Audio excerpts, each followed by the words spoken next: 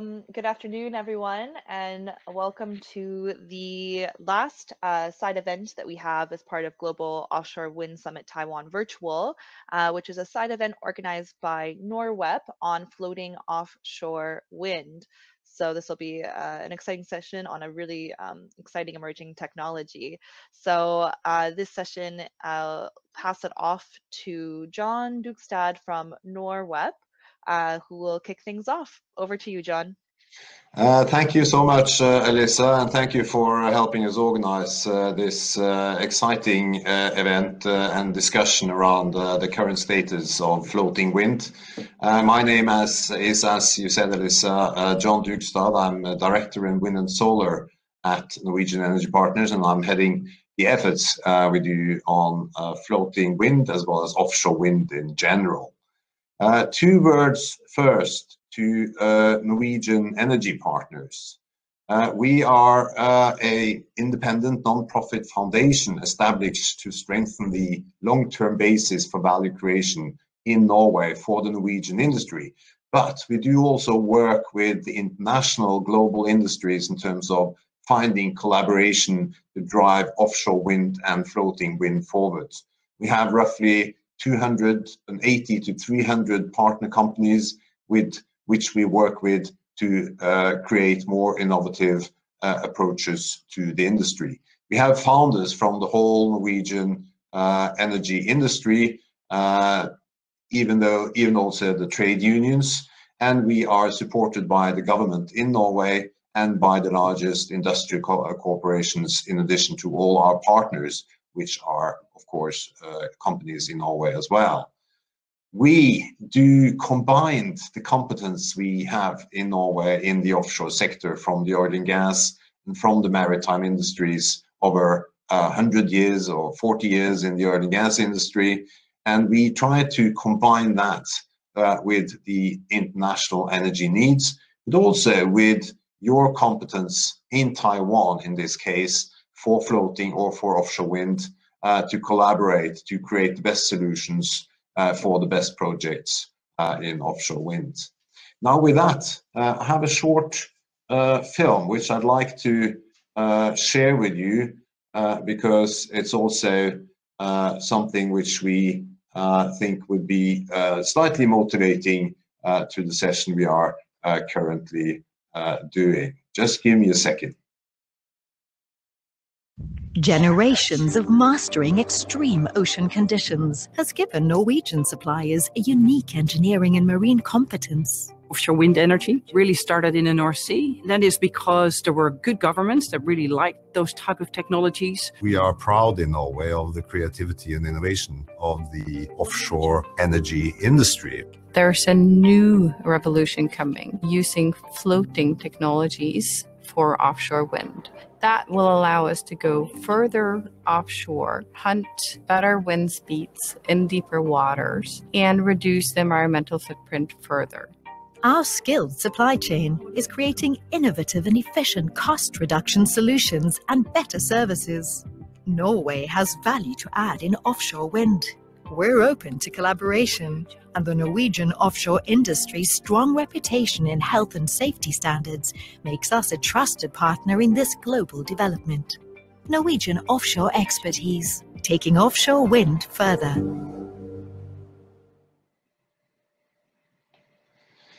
Thank you. As you can see on the speaker slide just in front of you, we are not all Norwegians, and luckily we have been able to collaborate with Carbon Trust in creating this program for you. And we've also been so lucky to have MAF from GWEC participating so that we get a proper global view of the offshore wind and floating wind, in this case, industry. Faisi, welcome to us. You are a senior associate with Carbon Trust, and you will talk about the market, industry and trends, technology challenges, and covered by the CT calls lately. Yes. For all of those listening, if you have questions to Faisi or any other of the participating speakers, please write those down in the chat and we will try to address them. If not, the speaker will address them afterwards. Faisy, please, the screen is yours. Go ahead. Thanks very much, John. I will start sharing, and I hope you can see that okay. Yeah, so as John mentioned, my name's Faisy from the Carbon Trust, and I will speak about floating wind industry, current state of play, and certain technology challenges. So this won't be all of the technology challenges covered that's facing floating wind, but it will be just some of the key challenges that we've identified and that we work on in our R&D programs. Just a brief mention of introduction on the Carbon Trust. I haven't included any slides due to the limited time, but for those of you who don't know, the Carbon Trust is a not-for-profit, mission-driven consultancy company headquartered in London with offices in around the world. I'm personally based in London.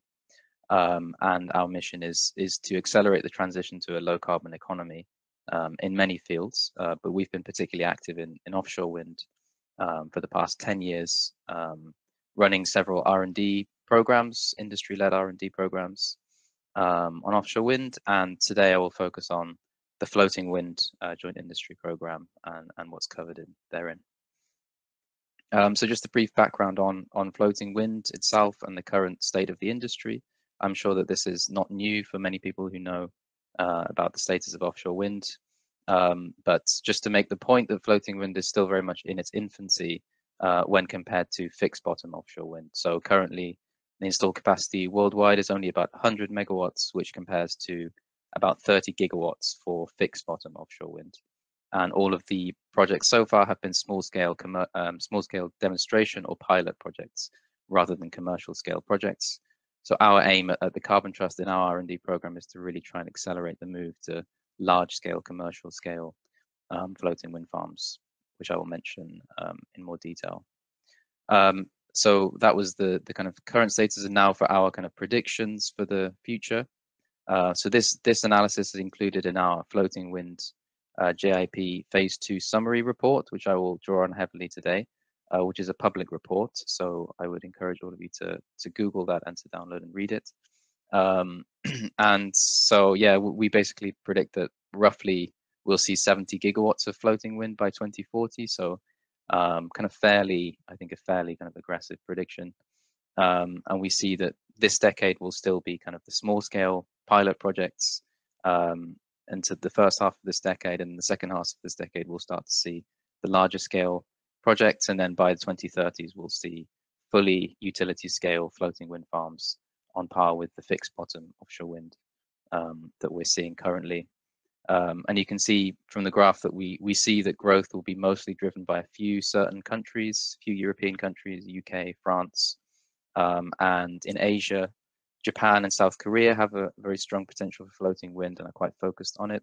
But of course, other countries, Taiwan, China, other Southeast Asian countries as well, could very much start to take floating wind very seriously in the same way that other countries are after developing fixed bottom offshore wind more generally. So moving on straight on to talk about our R&D program. So the floating wind joint industry projects, the objective, as I mentioned, is to investigate the challenges and opportunities for large-scale floating wind farms. So it's very much focused on which technology areas are currently kind of lacking or prohibitively expensive, making large-scale commercial scale projects more difficult. And on the left-hand side, you can see the kind of the 5 areas that we identified at the beginning of the program as key areas for floating wind that need more research. So these are electrical systems, mooring systems, logistics, turbine foundation optimization, and asset integrity. So within each of these, we'll do several projects, which I'll show in a minute. And the participating developers are the companies you can see on the right-hand side. So I won't go through all of these projects. This is a lot of detail, but this is just to give you an overview of all the projects that we have done so far and that we're currently doing. So we are currently in phase 4. So those projects are ongoing. And today I will talk about the results of the phase 2 projects, because as I mentioned, the phase 2 summary report was published in July, and that is publicly available. So today I'm really going to give a summary of the summary. So just very brief because I only have a very short period of time. So I would encourage you to read that report. So these 4 areas: dynamic export cable development, requirements, and foundation scaling. So these were initial studies to kind of pinpoint what are the technology problem areas. And then now for some of these areas, we're doing more detailed studies to actually look more detail into what the solutions are and what technologies are required in more detail. But these studies, yeah, as I say, are kind of fairly high level kind of initial looks at the industry as a whole, and what is needed in these areas. So I'll go through each of them very briefly, just to mention. So the first area is turbines, floating wind. So obviously a very key area for any offshore wind farm. So generally speaking, in our R&D programs, we don't often look at the turbines so much because generally turbine R&D is very much focused on the several OEMs that are very dominant in turbine manufacturing, and we kind of have less influence in a way over the direction of R&D of turbines. However, for floating wind, it was considered that it's a really important area to look into because the current designs are very much based on fixed bottom offshore wind. So one key area was basically just to look at whether or not the same design can be used for floating wind or what modifications will be required to the design.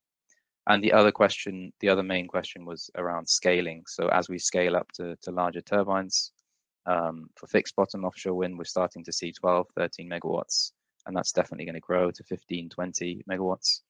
For floating wind, whether this will be an issue to scale up and how well the floating foundations scale with the increased size in turbine. So just very simply, the results of this study were that there are no major reasons why the same basic design cannot be used, but certain modifications will be required, notably to the tower because of the increased loads from the floating motion on the tower, and also to the control systems in order to avoid negative damping on the floating platform. And in terms of scaling, we found that essentially the floating platform scale very well, in the sense that as the turbine capacity increases, the mass and thus the cost of the floating platforms increases by a much lower ratio, and thus it's very beneficial for cost to scale up. Moving on to heavy lift operations. So this is another important area for offshore wind in general, but for floating wind, in some cases, of course, for floating wind, port side assembly is possible, but this is not always possible because of port limitations. And in that case, you need to do assembly and also O&M in very challenging deep sea conditions. And so in some cases, you're kind of very limited. Your options are very limited, and you have to use floating crane vessels. And these are very, the number of these worldwide is quite limited, and thus the cost is very high. So this is kind of a prohibitively costly area. And so this study kind of looked at globally what vessels are currently available and what their limitations are. And we found that lift height is a very key limitation currently when moving to larger turbines. So for the larger size, 15 and then even higher 20 megawatt turbines, there are very few vessels that are capable that have the necessary lift height to do the installation. And obviously, because of the increased motion, you have the motion of the floating platform and the floating vessel, you need improved motion compensation. So various areas were identified as needing more demonstration or more R&D. Moving on then to dynamic export cable development. So this is another key area for floating wind. So medium voltage dynamic array cables are market ready, but for commercial scale floating wind, in terms of export cable, we will require high voltage dynamic export cables to transmit power from the substation to the shore. And although high voltage dynamic export cables have been used in some cases worldwide, they've been made to order and thus have been very expensive. So what we want to see is commercially ready designs. And as you move to high voltage for dynamic export cables, there are various design challenges. So this initial study was looking at what are the key challenges in the design.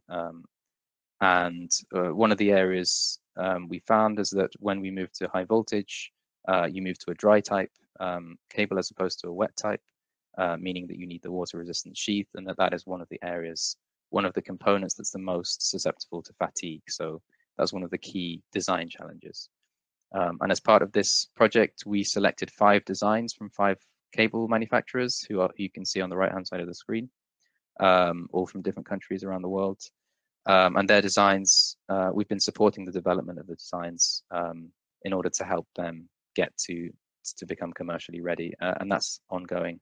And the results of that will be as part of phase 3 of the floating wind JAP. Final area is then monitoring and inspection. So monitoring and inspection obviously is a very important area for offshore wind more generally, but for floating wind, you have increased challenges. So you have many novel elements and many moving parts. As you can see in the diagram there, obviously you have the dynamic cables, you have the mooring systems, and obviously failure of any of these parts is going to cause problems and losses. So monitoring inspection is a very key area. And what this study looked at, one of the key areas it looked at was currently what is required by classification societies in terms of inspection. And what we found was that there isn't really an agreed, there isn't really agreement in terms of what requirements there are among classification societies, and that currently full physical inspection is required by some of them, which is obviously going to be very time consuming and costly for very large scale floating wind farms. So one of the recommendations from this was that we have to move towards sampling regimes and risk-based monitoring, and also to do more remote monitoring rather than more physical inspection, but that more technology development is needed in those areas. I think I'm kind of going over time a little bit, don't want to go over time too much, so I will basically end there. Just to go back to this slide, just to say that, as I mentioned, currently we're in phase 4. These are the projects that are currently ongoing, but the phase 3 projects are currently closing, and the summary report for phase 3 will be completed end of this year or beginning of next year, and that will be made public, and there'll be an announcement for that as well. So I would encourage you to also watch that space and read that report when it comes out, because there'll be lots of useful information there. Yeah, that's what I have Thank to you say. so much, Faisy. I'm sorry to drop in there, but we are running a bit of time, as you said. So I think we should leave. Thank you for those interesting highlights for the trend and history of the industry, and also for those challenges that you are addressing. So, Maf, you are you're vice chair of the Floating Offshore Wind Task Force at GWEC. And you will tell us a bit about the work you are doing in that task force, and also about the challenges that you have identified. So we are excited to hear more about that. Please, the screen is yours. Great, thank you, John. So I want to talk about the work GWEC is doing to help coordinate and accelerate floating offshore wind around the world. I'm the vice chair of a new task force set up, chaired by Henrik Stiesdal. Builds on the work of an existing very successful task force on offshore wind chaired by Alistair Dutton. We wanted to focus more on what GWEC needs to do to support our members in floating offshore wind. I also work with GWEC coordinating an initiative called OPRO, which is about the acceleration and support for policy and regulatory work around the globe, which is fixed and floating offshore wind. I won't go into that, but any more questions on that, please do use the chat or contact me separately. So in terms of GWEC's own projections, slightly more conservative than the Carbon Trust, but there are a range of projections out there. We published our recent Global Offshore Wind Market Report over the summer, looking at what's going to happen at 2030. We project approximately, if you look at global growth, you can see growth across those different markets in fixed, a lot of offshore wind growing not just in the European market but out into Asia and China, and Asia including China, with North America starting to come through, but still growth focused on a few markets. 45% of installations still being within Europe. And if you look at the different regional growth of that, you can see growth in Europe, Asia, North America split out there. So what we're seeing across 2020s is growth widening out more participating countries, but still dominated by fixed and still dominated by the major European markets and China, with emerging markets, of course, in Vietnam, South Korea, Taiwan, and towards the end of the decade, India. And within floating, we see a forecast of 6.2 gigawatts. There's a range of forecasts, as I say, out there from 3 to 19 gigawatts. The Carbon Trust hour is probably towards the middle. The critical thing, I think, to flag is that almost all of this comes in at the end of the decade. So the 2020s is very much about getting ready, starting to scale up, and moving from those demonstration to commercial deployment. And our projection shows that half of that 6 gigawatts is going to be delivered in the last 2 years of the decade. And if you look out past 2030, you can see some more substantial growth. So as you've heard, the Carbon Trust's forecast is 70 gigawatts by 2040. Only 10 of that the Carbon Trust thinks is by 2030. So 2030 and onwards is about deployment and delivery, and we'll see rapid scaling up and extension out into new markets. And we can see, of course, that new markets will come into offshore wind. So this shows you work from the World Bank, who are working with GWEC to support emerging markets. There are a series of initial country assessments being done. This shows you highlights of those, looking at Brazil, India, Morocco, Philippines, South Africa, Sri Lanka, Turkey, and Vietnam. And the work of GWEC and the World Bank is very much about helping new markets come learn about offshore wind, help them to accelerate, give them the resources and support so they can develop. But here, if you look at that table, you can see that all of those countries have significant fixed and floating capabilities, and some have very significant floating potential. So if we're serious about offshore wind growth, and if we're serious about involving new markets, we need to also be looking at how we can support those countries understand floating offshore wind. So we've over summer established a task force. The aim of that is to accelerate growth of offshore wind. So we have a group of industry leaders who are working to champion and drive forward industry action. Hendrik Stiesdal is currently chairing that task force, with myself as vice chair, and that task force is feeding into the existing work of GWEC, such as the Offshore Wind Task Force, and the regional task forces that are set up, such as, for example, the Japanese task force. The focus is on different markets in Europe, also Asia, of course, and North America.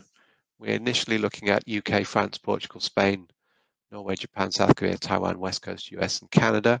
And we're going through a prioritization, a sifting process at the moment, looking at essentially the potential in those markets, the policy frameworks that exist or don't exist, and looking at where we can share learning.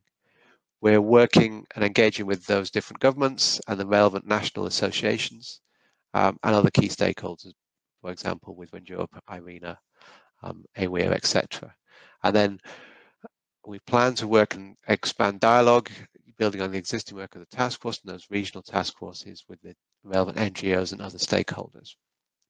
And we'll help promote the work of floating and the product of the task force through engaging in seminars such as this, bespoke events for the task force on floating, etc.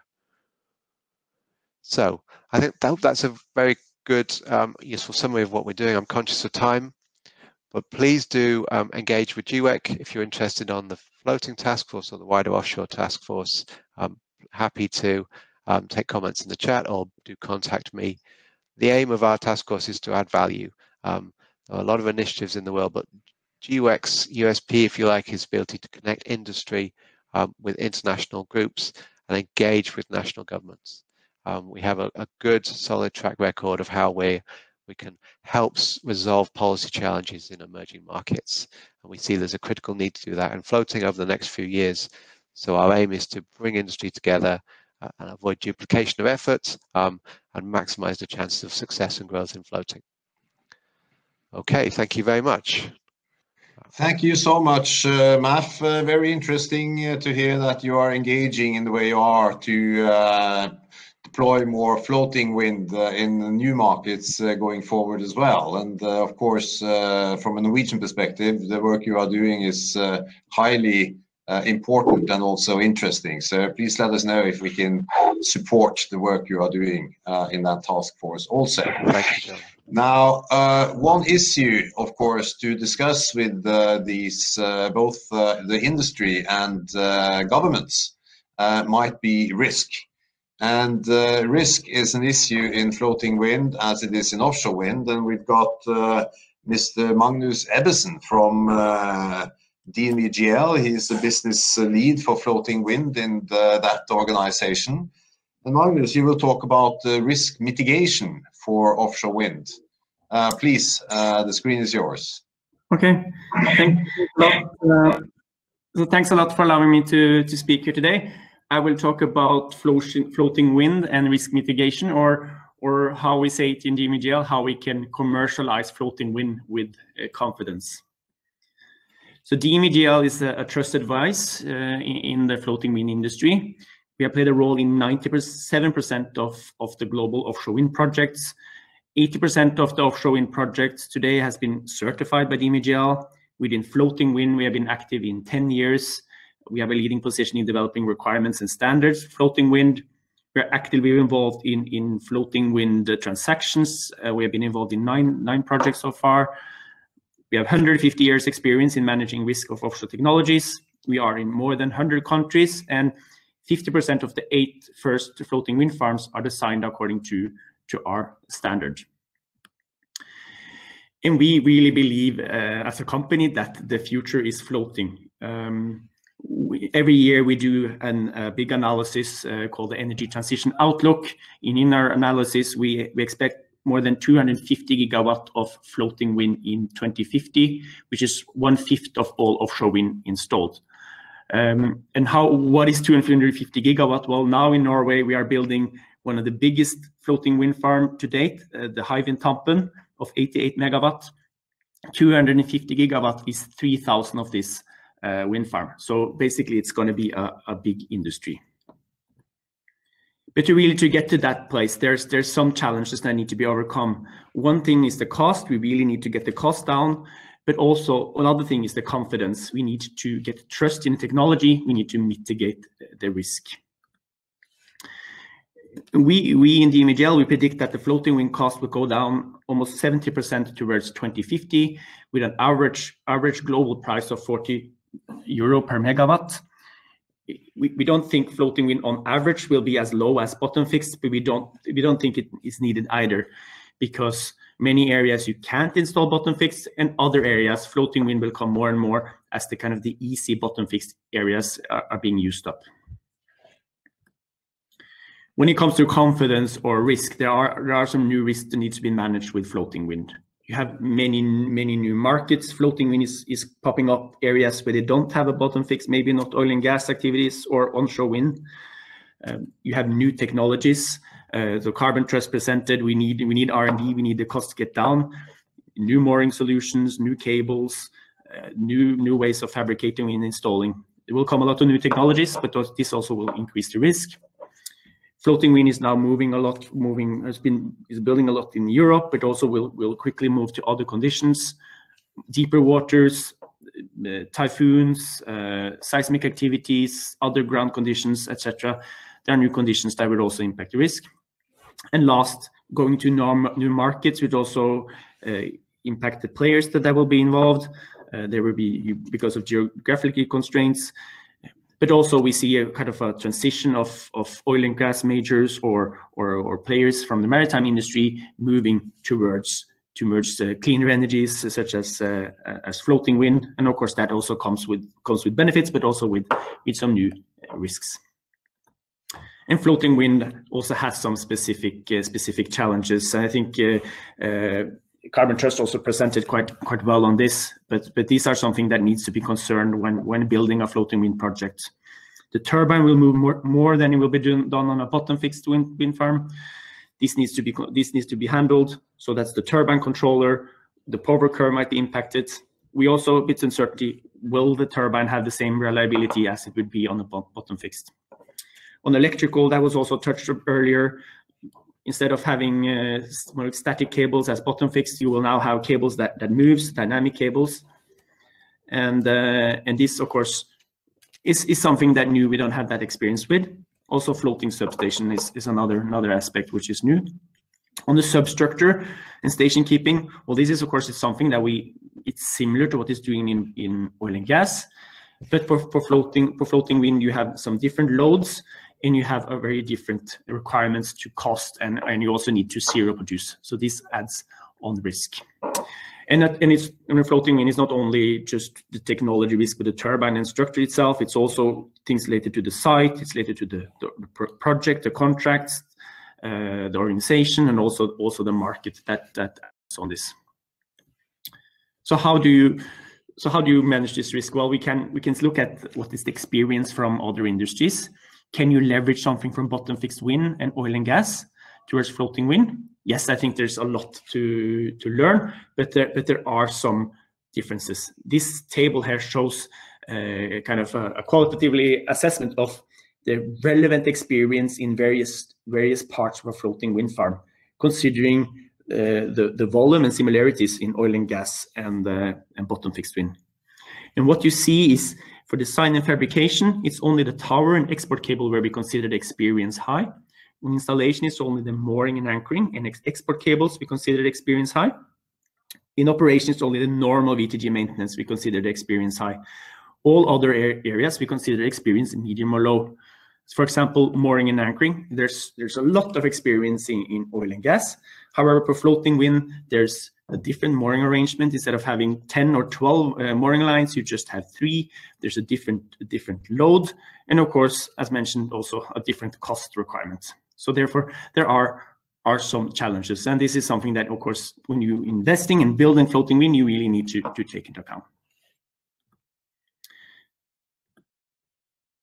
But the floating wind has an ability to manage risk, and I think there are 2 projects already installed today. Hive in Scotland has shown promising capacity factors. This is for the first 3 months, and now we also have the Windfloat Atlantic installed with a different type of float technology. So basically, we can build floating wind. We can manage the risk.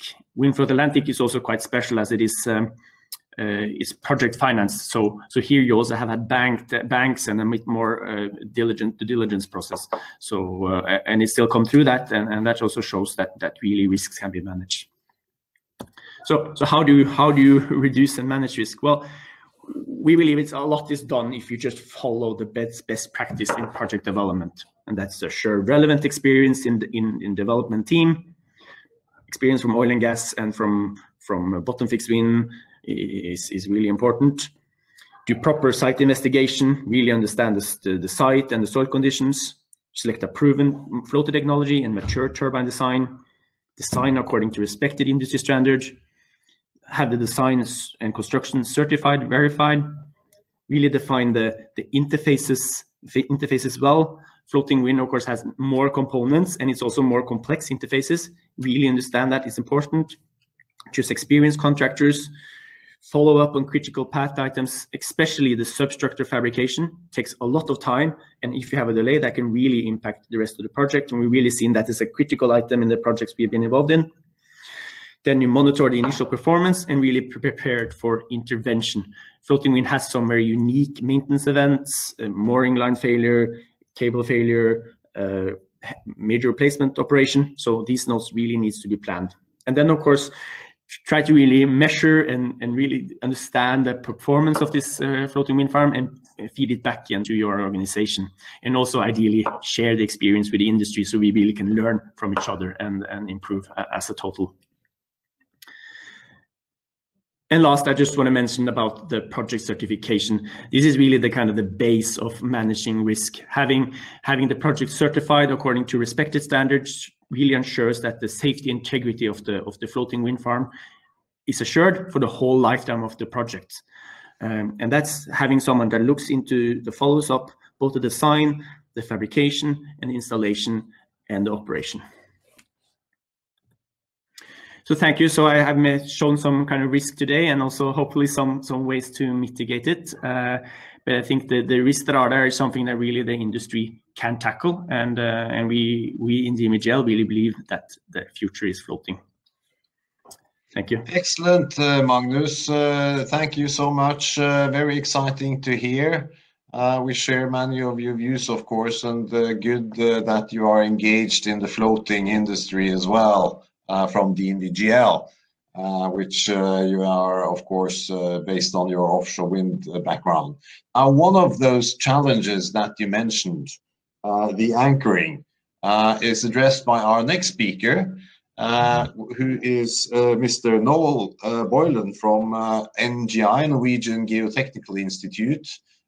You're based in Perth, aren't you, Noel, but still at a Norwegian company. You are the director of that entity. So please, Noel, the screen is yours, and I think you have to enlarge your presentation there. Good. You're also a bit... Go ahead, please. Good afternoon. So I'm going to talk on anchoring for floating offshore wind. In terms of anchors for offshore wind, there's probably, for floating wind, there's probably three main anchor types shown there on the right-hand side.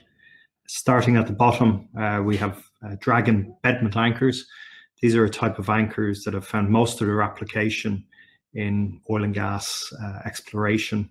Drop them on the seabed, apply a load, and they embed into the soil.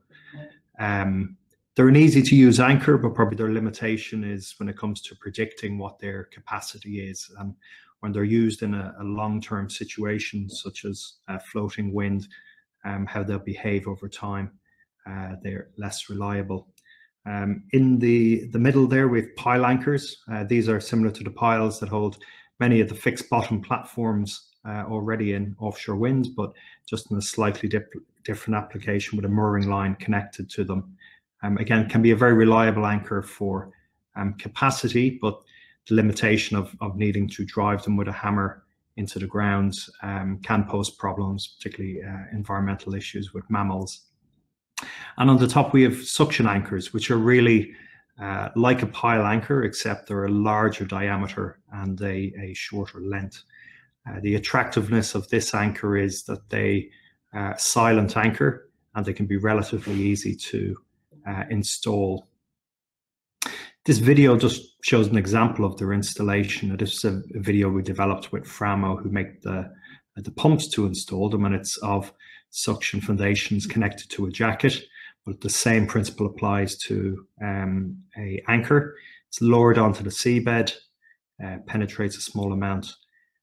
Pumps are engaged, and they apply an under pressure and suck the foundation into the soil. So it can be a very quick and, importantly, a silent installation, and the pumps can be disconnected and move on to the next installation. Suction installed foundations have a very long track record. First developed in the oil and gas industry in the late 80s and 90s, and an example there, a picture shown of one of the first platforms where they were used, Draupner, offshore Norway. That then be used for many platforms and also for floating systems, FPSOs, FORSUs, and hundreds and in the thousands now installed around the world. So one of the projects we've involved with recently, Summit in offshore Bangladesh, where suction anchors have been used to hold a FORSU there. But since 2014, they're beginning their journey in offshore wind. Ørsted installed offshore Germany a suction bucket jacket, so the little figure in the bottom left there, and that was a trial installation, and now they've been used in other developments, both for Ørsted and also for other developers who are both designing and have already installed. In floating wind, the main application so far has been the Hywind development that was mentioned earlier, offshore Scotland in 2017. And this was the world's first floating wind farm and also the deepest water depths, so up to 130 meters. And there was up to 15 anchors installed for the 5 different turbine locations. And this has proven to be a very successful development, very high utilization recorded through since installation. You can see on the right a picture of one of those suction anchors before installation, and then on the bottom are the results from the installation. So the green and red are the bounds of the predictions, and you can see all the anchors have installed well within those bands, so that's very positive. They have potential in many geographical areas around the world, and as floating wind moves into deeper waters with softer soils, they're a very appropriate anchor to use. Equinor is now taking this concept further, and the Hywind Tampen project, which is going to install many more turbines, is also going to use suction anchors for the anchors. An important development as we move into bigger arrays is rather than having one anchor for every mooring line, is actually to share anchors between mooring lines. So as an example here on the right is some research and development work that was done by researchers from the University of Massachusetts, where they studied the Hywind development and its 5 turbines, and were able to show that you could reduce that from 15 down to 9 anchors. So a 40% reduction in steel and almost no change in the mooring line length. So this is something which would be very important for floating wind as it develops, and suction anchors are a very appropriate anchor to use in a shared anchor array because of the shape of the anchor and its size. And also it's going to be used in that Tampen project I mentioned on the last slide.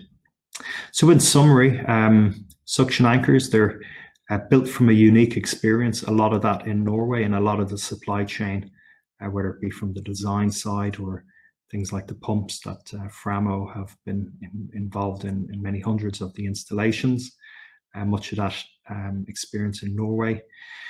Combination of efficient installation, now very reliable design methods, and also a type of anchor that can be quite versatile in design, make them a very attractive foundation solution for offshore wind and floating facilities. And development, as I said, the multi-line anchoring will further optimize layouts and help to reduce costs. Thank you. Thank you so much, Noel, for showing us the way in terms of anchoring and the solution to some of the challenges potentially. Our next speaker is taking us into another area of challenge, the cable pull-in systems for floating wind farms. Mr. Stian Guttormsen, who's operations manager at Access, will talk about the innovative solutions for these novel challenges. Please, Stian, the screen is yours. Hello, Jon. Thank you very much for the opportunity to share some of our insights into cable pull-in operations on these floating wind farms. It was very interesting to listen to Magnus from DNV talking about risk, and I'm going to touch on that here as well. It resonated quite well. So here we're trying to bring that a bit more into concrete projects. So first, I'll give you a very quick introduction to Access, and then we'll start looking at floating wind cable pull-ins. What's the big deal with that? Okay, it's a bit more complicated, but what does that mean? And finally, we'll look at some lessons learned and some solutions. Again, if you have questions, please just text them in, and then we'll try to respond afterwards. Access Group has, along with a lot of the other speakers and attendants here, a long history in offshore energy industry. Our headquarters are in Norway, quite a large geographic footprint, telltale sign of a global oil service company.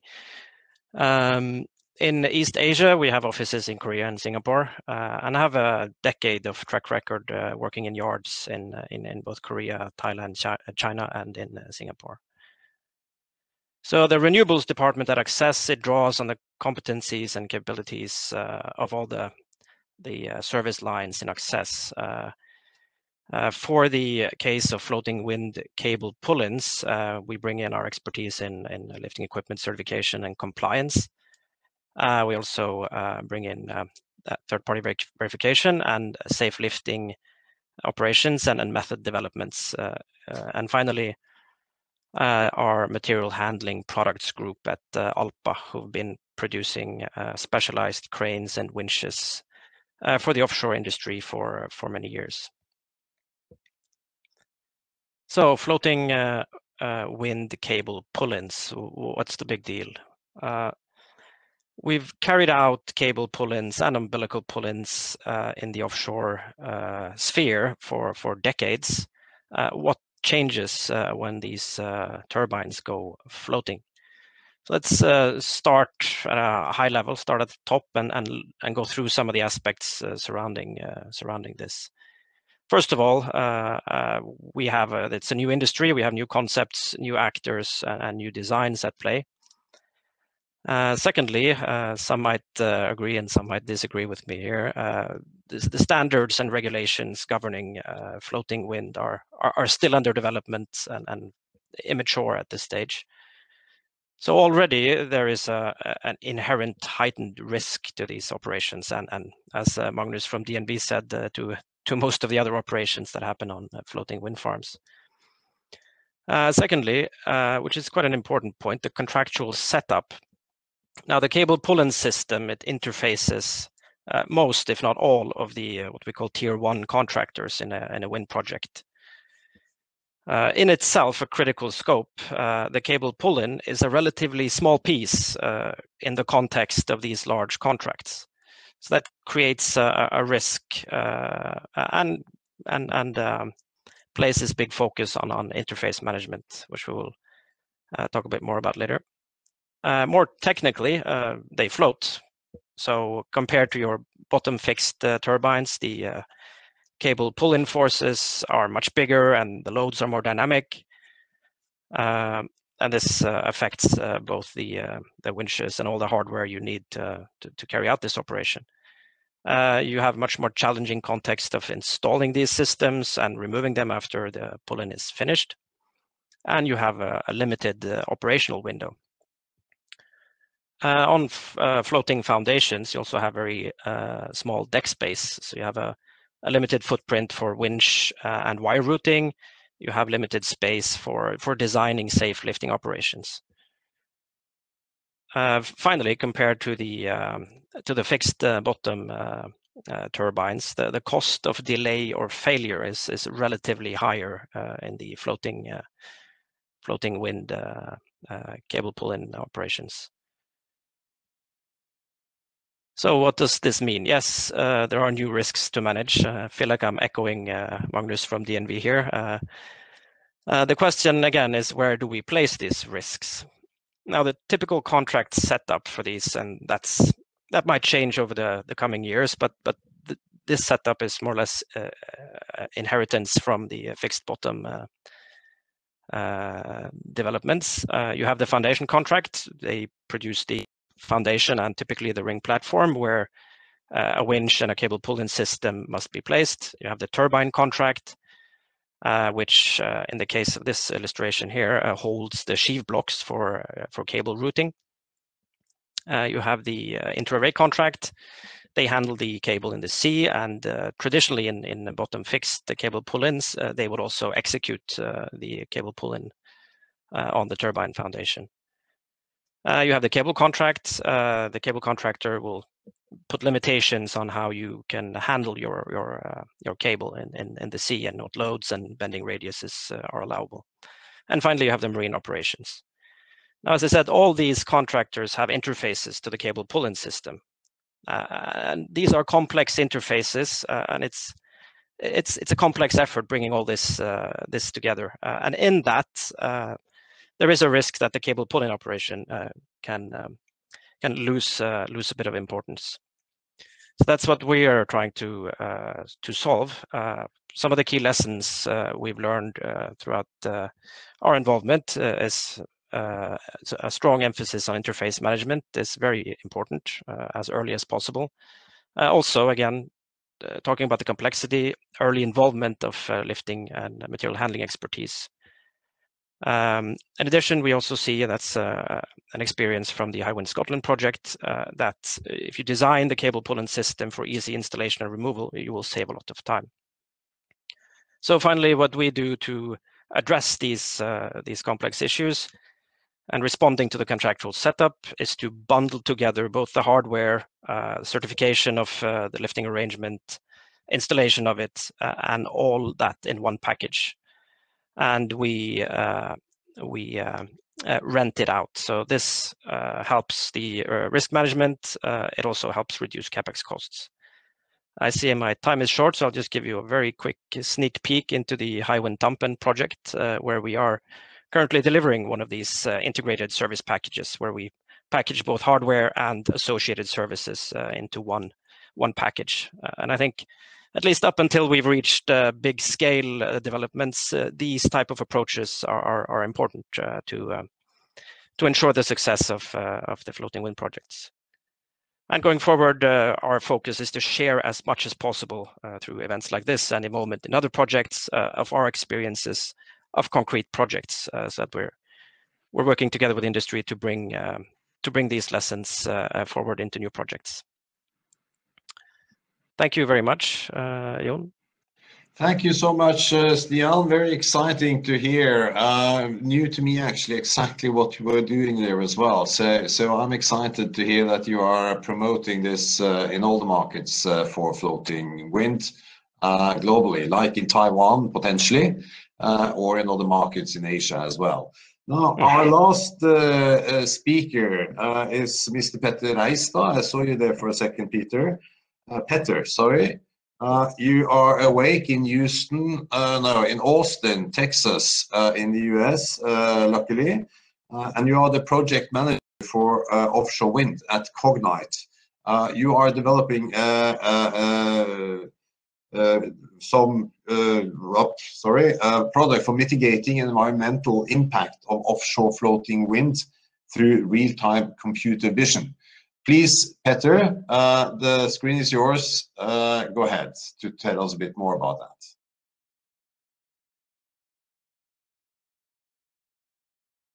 But you have to take off your mute.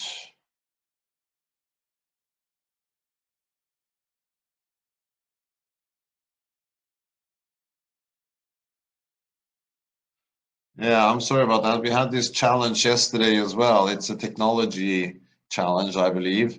Can you take off your screen sharing and then put it on again after you have unmuted, I believe. Is that possible? No, I can't hear you. Can you...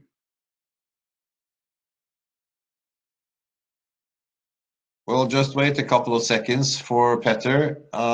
We've had this challenge before in terms of technology, but it was solved last time. Hear me now? We can hear you now. Great. Okay. Let's see if we can get your screen as well. Yes. Okay, so now you can both hear me, and see my screen. Excellent, we can. Very good, thank you. Perfect. Okay, great. Thank you, Jon. Yes, so I work with the Norwegian technology company Cognite. We have offices around the globe. So as Jon said, I'm sitting in Austin, Texas. It's a bit early right now, but this has been a very interesting hour with lots of interesting presentations, and I'm also excited to present a bit about what we're working on. The topic for the next few minutes will be how we work with addressing some environmental issues with this new technology, computer vision. So what Cognite, why Cognite exists is because we see out in industry that on large industrial assets, typically we have many different source systems producing data that is siloed, not used together. It's hard to use it together. We also see this in the wind industry, where operators might own park with different maintenance systems, different sensor data systems, getting data also from different weather sources and market data sources. And one source that we see is very underutilized is imagery.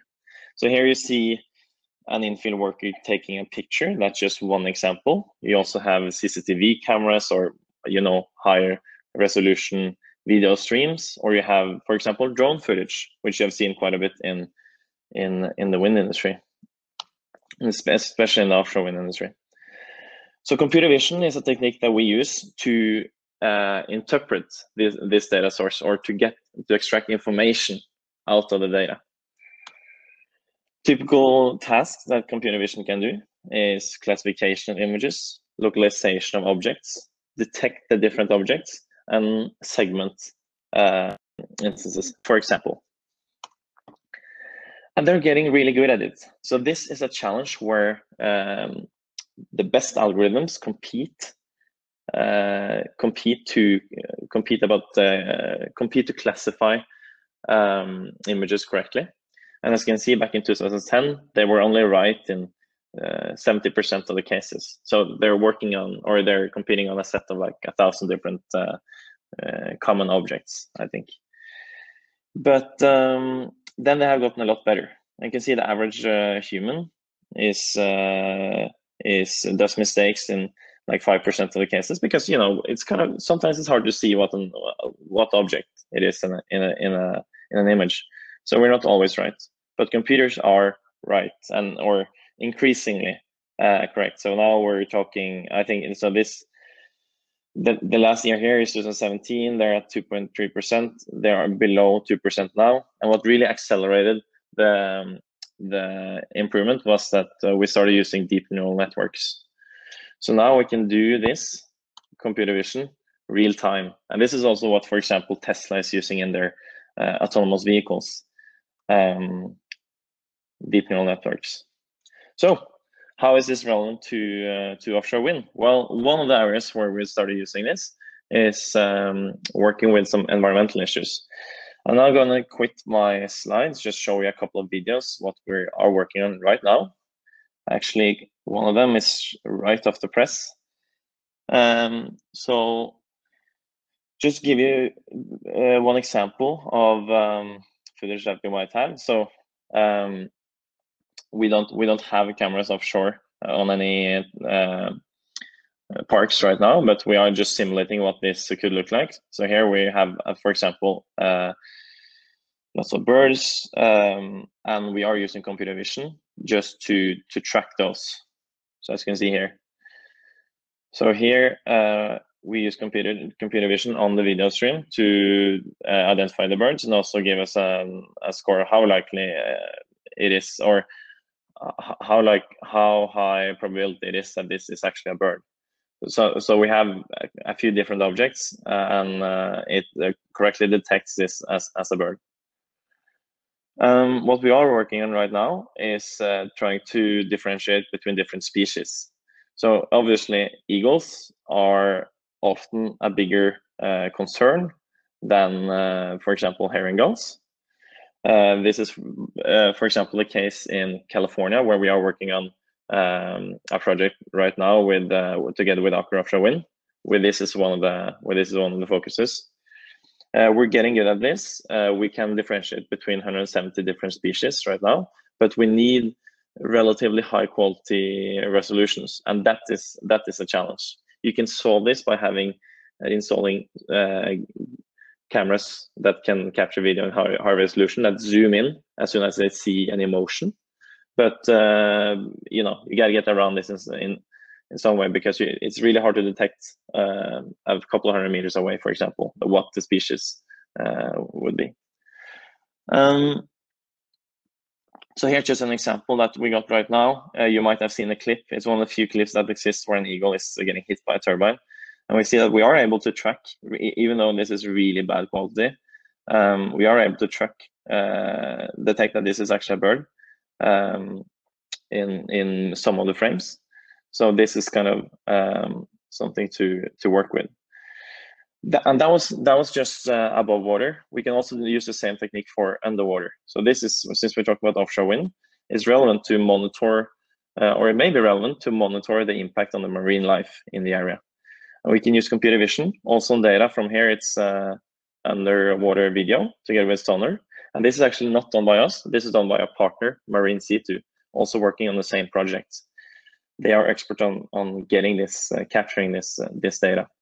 So by the technique, or with the technique I've shown you now, computer vision, you can put in place pretty good tracking of the wildlife, both over water and underwater, and you can do this in a very cost-efficient way. And just to finish off, the focus for the project that we're doing now in California is to reduce costs, to reduce OpEx. But what I'm showing now is just that with some of the techniques that are getting more and more, available, commoditized, you can actually address also environmental issues in both cost efficient and precise way. So thank you very much. I'll leave it back to you, Jon. Thank you, Petter. That was highly interesting as well. And with that, I want to thank all our speakers for their contribution to this discussion. I see there are a few questions outstanding, and we have not been able to do questions as we went along. But hopefully you also will be able to answer that, Petter. I think it's up to you, the last question there. I would also just like to say that thanks to all of you who has been participating, and that if you have interest in what we are talking about in this session, speak to either me in Norway or to Miss Ivy Liu, who is our energy advisor in Taiwan. You can find her details on this screen. And before you start just ending this session, Elisa, I just want to motivate our attendees with our beautiful film again. So if you allow me, let us have just a couple of seconds of film to end with some on a motivating note. Of mastering extreme ocean conditions has given Norwegian suppliers a unique engineering and marine competence. Offshore wind energy really started in the North Sea. That is because there were good governments that really liked those type of technologies. We are proud in Norway of the creativity and innovation of the offshore energy industry. There's a new revolution coming using floating technologies for offshore wind. That will allow us to go further offshore, hunt better wind speeds in deeper waters, and reduce the environmental footprint further. Our skilled supply chain is creating innovative and efficient cost reduction solutions and better services. Norway has value to add in offshore wind. We're open to collaboration, and the Norwegian offshore industry's strong reputation in health and safety standards makes us a trusted partner in this global development. Norwegian offshore expertise, taking offshore wind further. So much for the advertisement, but anyway, I think this has been a highly interesting discussion, and thanks also to Carbon Trust and GWEC for allowing us to have these discussions on different challenges and potential solutions for those challenges as well. And thank you to all the attendees for listening to us. Elisa, please. Thanks so much, Jon. And that was indeed a really interesting presentations and session on a really kind of key topic for the offshore wind sector.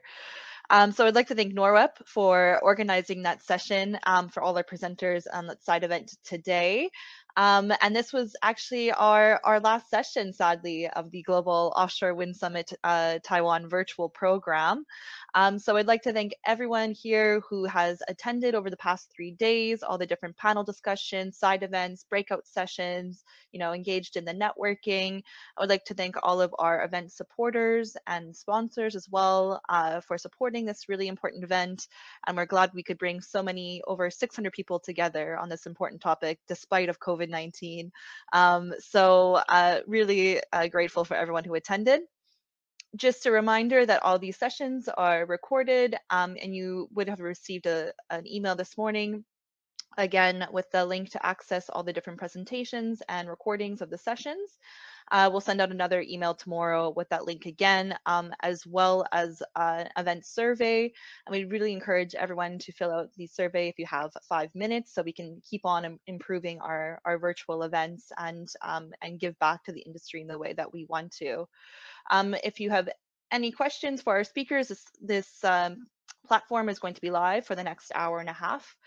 So you can still use all the networking functions. You can still visit the virtual expo. You can still chat to people using the People tab over the next hour and a half.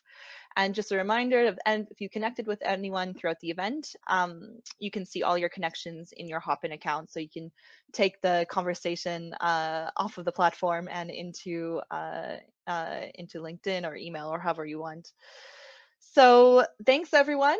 It was a really exciting event, and we really hope that this will support an accelerating Taiwan's offshore wind market. There's, as we've seen over the past 3 days, there's huge potential, huge motivation, and now it's putting those ambitions into action.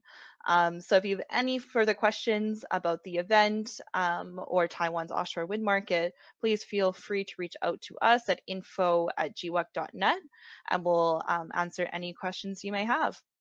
All right, with that being said, I'll end things here. I'll leave you to go to the networking area and the expo for the next hour and a half, and look forward to seeing you at the next GWEC event.